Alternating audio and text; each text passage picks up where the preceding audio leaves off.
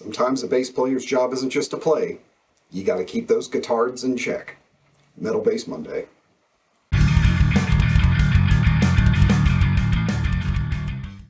So channel update for the week. I'm going to be putting out something this week on how to start understanding the components that go into your favorite sounds and your favorite bassist tones, and how to be able to get those with your gear instead of just having to go buy the latest new gadget. Really get inside of it. Understand how the EQ is shaped, what things they're doing, so you can do your own version of it and get a much better understanding of how your favorite tones work and how to get there faster. There will be a secondary video up for my patrons. As always, thank you to all of you. And that one's going to go much deeper into tone shaping, things on how to model EQs, how to basically get a digital thumbprint of what's going on with a player's tone and be able to extract a lot of information out of it. It's going to be a really cool deep dive, so that'll be coming up for you guys. And as always, thanks so much.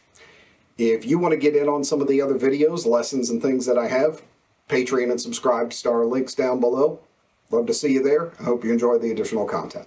Now, a while back, I debuted a new segment, which isn't going to be of the week every week, but it was something where I get a suggestion that turns out to be pretty weak. So that's why I decided to call it the Suggestion of the Week. Got one from a few people this week, and this one caught me off guard. Before we dive too deep, I want to revisit, and I've talked about on the channel, the difference between fingers and pick and the validity of each approach and everything. And if you've watched the show at all, you know that I don't have a preference in either one. I happen to be a fingerstyle player. I do use pick on occasion, but most of the time I'm a fingerstyle player. I don't have one of those weird tribal prejudices against either technique. And if you see my show Metal Bass Microscope, where I talk about famous players and ones that had an effect on me, guys like Dee Dee Verney, Dave Ellefson, both pick players had a big effect on my sound. But there's also, a number of other players' fingerstyle that I've adapted my tone from too. So I don't really come from a, you have to do this, have to do that kind of thing. It's whatever gets the job done, and you have to make the right choice for your personal style. Now, having said that, I got a lot of requests this week about whether I'd be demoing a plugin called Mammoth, which was a distorted plugin because a lot of people had seen it over on Kristian Cola's channel. If you haven't checked out Kristian's channel and you're a guitar player, I recommend it. His comparisons, especially like on speakers and alternatives to the V30, are just fantastic stuff, and he definitely knows what he's doing with it.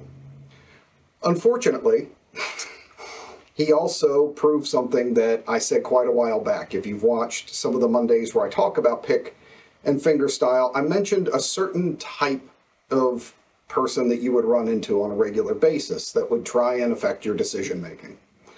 And it always seems to be this guitar player slash producer slash engineer. It's always one of these I do everything guys. And they will insist that you have to play with a pick. That's the way it has to be, and you have to hit hard, and you have to play a jazz bass. For some reason, these guys love jazz basses. And it was kind of this straw man I built up, but it seems to be the same thing all the time. And this is why you're going to learn to listen to your Uncle Rodney, because he has seen the darkness of the past and warns about it coming into the future. And that's what we're seeing right here, unfortunately, with Kristian. He goes in and immediately tries to invalidate fingerstyle playing and says that you can't get what he calls dangle out of it. Yeah, any video that starts with a guy trying to recommend his dangle to me, immediate, full stop. No. Nine. Yet. No thank you. He does a pick example and then goes on to show, I guess, his fingerstyle, which I'm really hoping was him kind of massively underplaying how it sounds and everything, because if my fingerstyle sounded like a wet ball sack getting drug across strings, I'd probably stick with a pick too. But then he even goes on to mention, like Steve Harrison says, yes, I know it exists, and doesn't really explain anything past that or why that's a valid argument. And then his final piece on it going, well, pick's just easier because reasons. And Why not just do it that way? Well, because unless you're a guitar player, not everybody started from the beginning with a pick. So for a fingerstyle player, it's not easier. And two, if all of human history and endeavor has taught us anything, it's the easiest and fastest route on something is always the best and gives the best and most quality results. So the end argument is just that to get these dangling tones that he recommends, the only way to do it is with a pick, and it's pure garbage. It really is. And this is why you never let these guys recommend something to you. I mean, Kristian's a great guitar player, a lot of these guys really are, but they really have to start staying in their lane. Look, we're bass players. We know our job. We got this. Put the blinker on, scoot back into your lane, we're all good. And I mean, if this ridiculous argument is really the case, then why is it that the most requested tones for me to demonstrate to people on the channel, the ones I hear about the most requested ones from like Jack Gibson or Frank Bello or Geddy Lee or Steve DiGiorgio or Alex Webster, and I could go on, and Steve Harris, they all seem to have one thing in common, and I can't quite put my finger on it. Yeah, so all these guys, pioneers and some of the modern versions of clank, aggressive tones, how are they the big purveyors of it? But all of them seem to have that one horrible commonality. So again, the argument just doesn't bear up. And at the end, too, I think there was one of the comments where he made the hacky, overused, overdone joke about, oh, they don't change their strings. Oh, that joke that isn't sad and old and dated.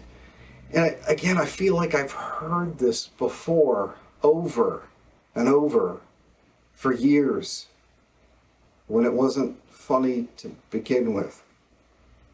And hey, who doesn't love hearing advice on how to do something from somebody who shows contempt for you? Yeah, so pick your fingers, you choose on it. You do what's right for your sound, but believing the only path to one great metal sound is what these guys keep recommending to you.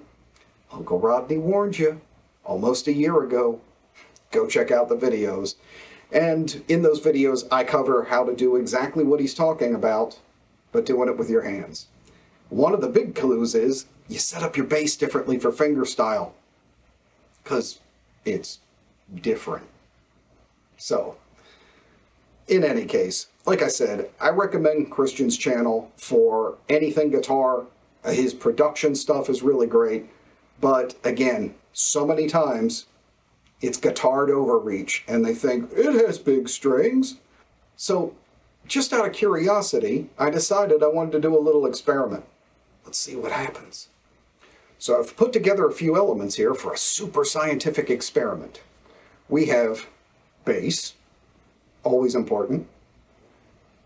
Bass player, even more important. And frighteningly enough, fingers. Let's see what happens. Wait a minute. What kind of studio production trickery is this? This can't be happening.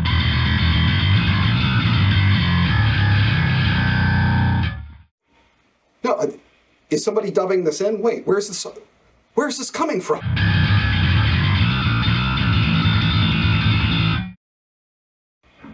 Is something dangling? I don't know. Well, something must be happening here, because not only is this nearly an impossible feat, apparently, according to these guys, but it's also incredibly difficult.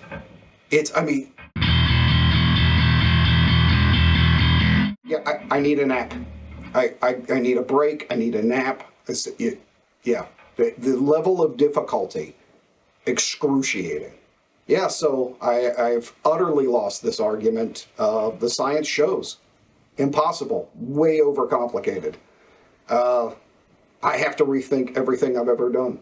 I may be giving up bass. This has shattered me completely.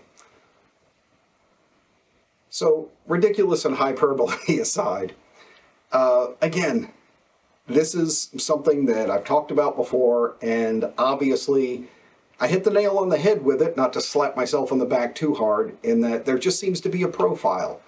And I think one of the big problems with this is that a lot of these guys too, because they're so caught up in production and their primary instrument is guitar, they don't really look at bass as an instrument unto itself. Bass to them is a production tool.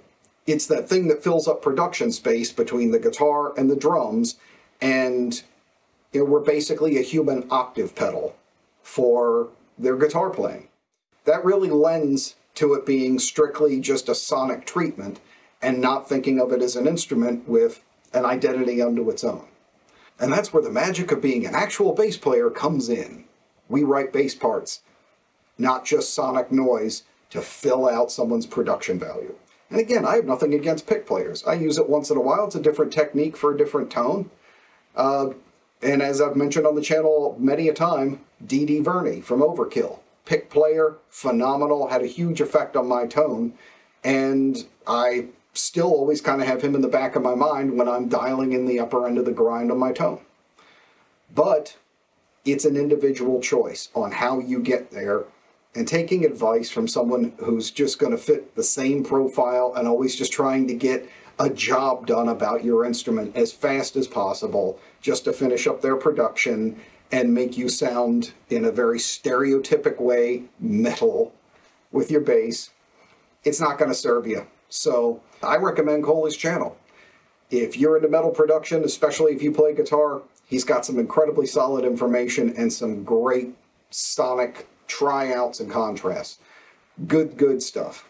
And much like how we have to guide them out when they solo too long, or they just don't know when to stop on some things, when they start telling you how you need to handle your instrument and what technique you should be using to do your job, reach in, flip that blinker, just guide them back off into their own lane. When the guitars start giving you lessons on your own instrument, it's time to walk away. So, to wrap everything up, I won't be doing a demo on the Mammoth. I think it's actually been covered pretty well. I don't know that I would have that much to add. Seems like a decent plug-in. I don't actually own it, so I can't really give much advice past that. But seems like it could be a decent tool. If you use it, let me know what you think below. And also hit me up in the comments and let me know, have you been through this? How many times have you had to put up with a band member who just doesn't know where their job stops? In any case, that's going to do it for this week.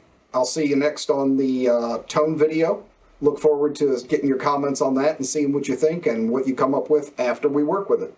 So, until then, I'll see you on the next one.